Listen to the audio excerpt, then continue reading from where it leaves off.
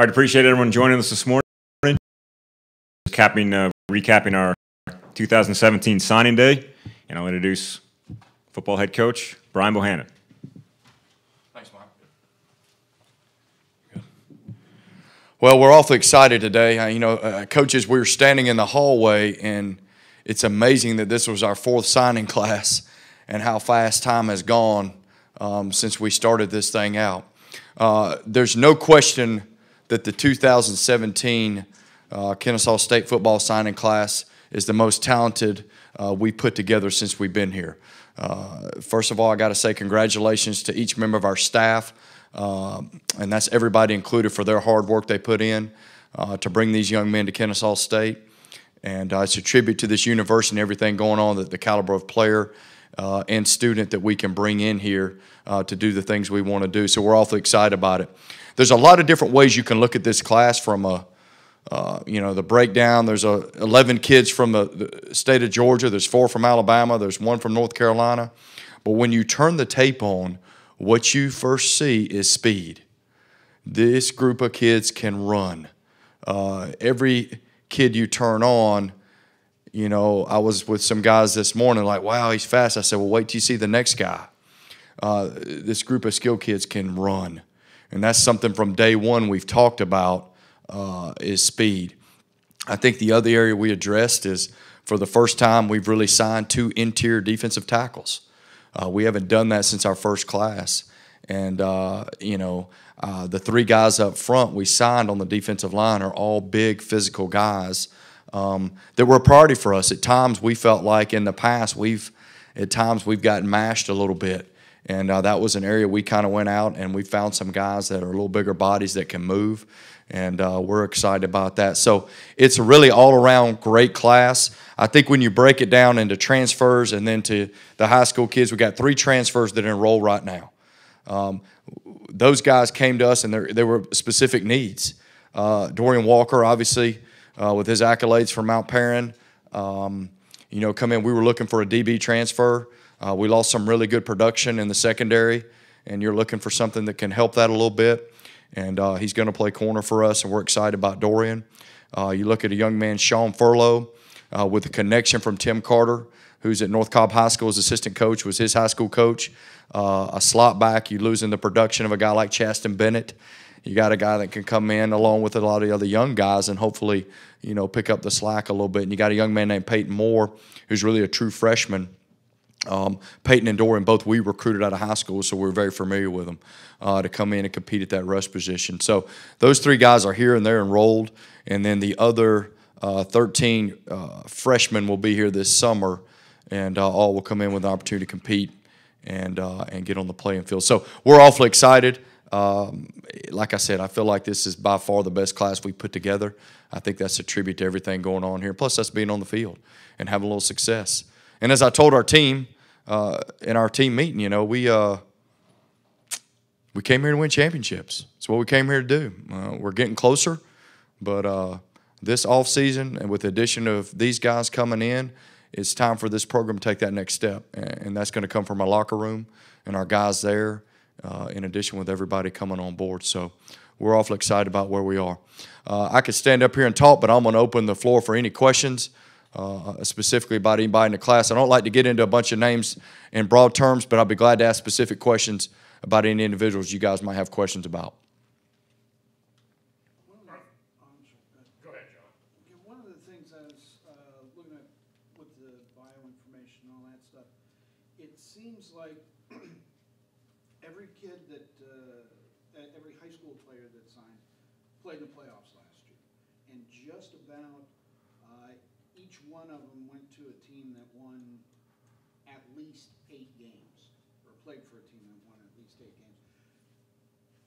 I mean, are you looking for specific guys when you're recruiting that have that kind of postseason experience that has played just past what a regular season is? And what does it say about the program in your mind that, the better high school programs in the state are have players that are embracing you at such an early age, knowing that they're coming from programs? Right. First part of that would be, yes, it's a part of the equation. There's a total total package of recruiting that you're looking at from a character, from a work ethic, from a athletic ability to a position fit based on things we need. Obviously, we want to see, do they know how to win? You know, I mean, which kind of leads John to a little bit about what you're saying. I mean, if you got guys that are playing for championships and in the playoffs, then that's part of who they are. That's part of their DNA. So I think that's definitely a part of the equation as we go look at that total picture of a young man and how he fits our program from a culture standpoint.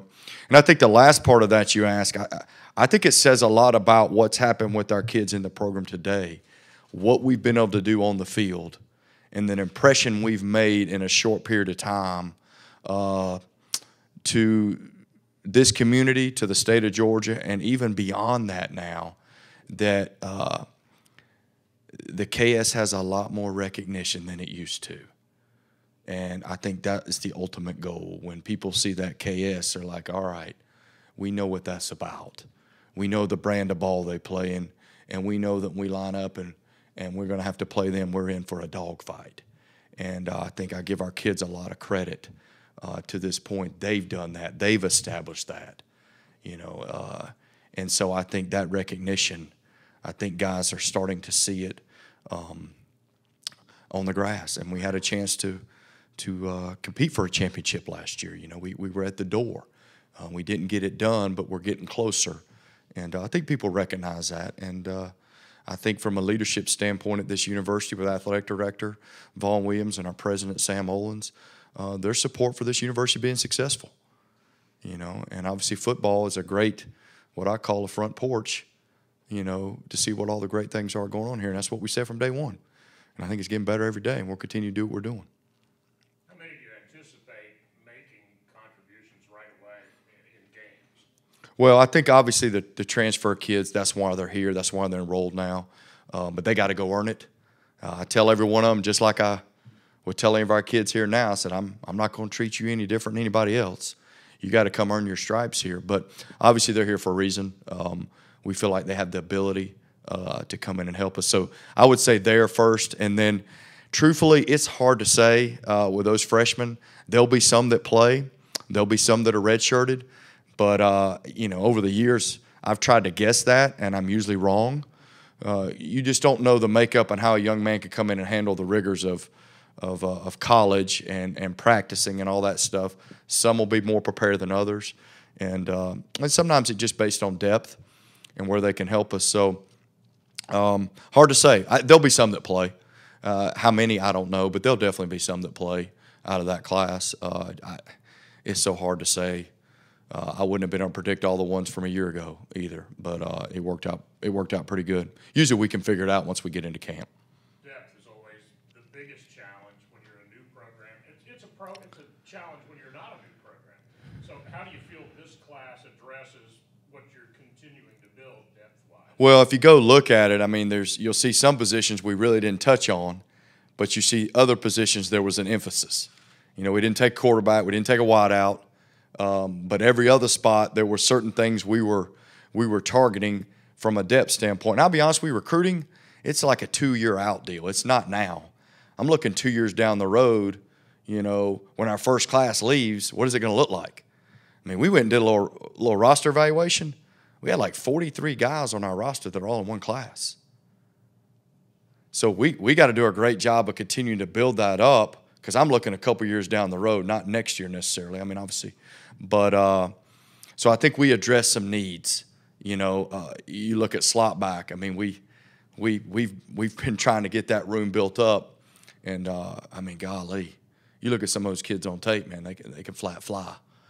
So we're excited about that. Addressing some defensive tackle, I think that's big, and we're always trying to the lines of scrimmage. We're always trying to get better there. But you know, so I think that, and I will say this.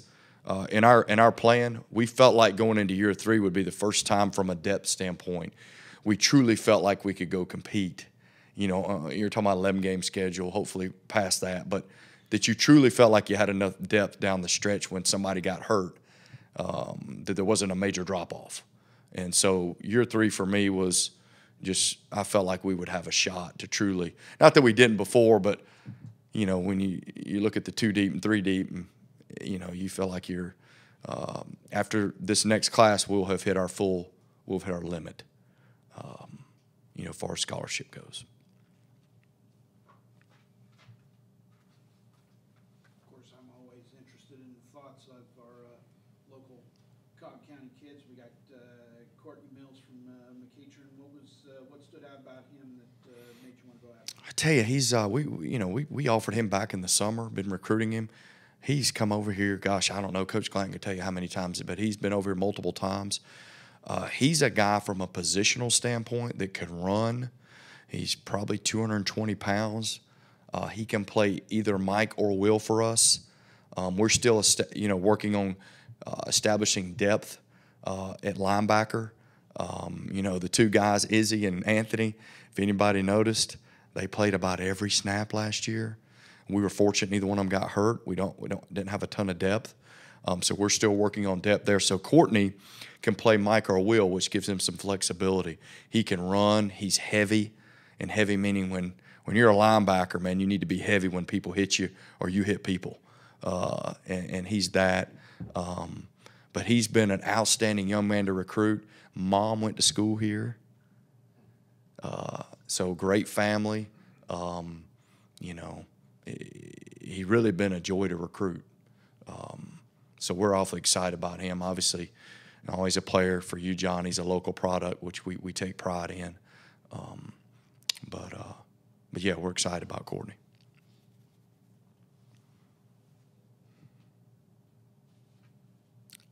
And the other local product, Dorian, I know, I'll go ahead. I mean, the accolades are pretty impressive. I told the story. We recruited Dorian. Shoot, it was towards the end of the recruiting period before some things picked up for him. I took my son and we drove to Aquinas High School for a semifinal game. If you remember, Mount Perrin played Aquinas, and obviously Dorian's really, you see his stats and all are on the offensive side of the ball. They showed his defensive clips today, but that didn't even hold a candle to what he did on offense. But he's a heck of a player, and I think it was tough on those guys, even at Tech, for him to leave. They felt really good about him and his future there. But he's excited to be here, and he's definitely going to be an impact guy for us.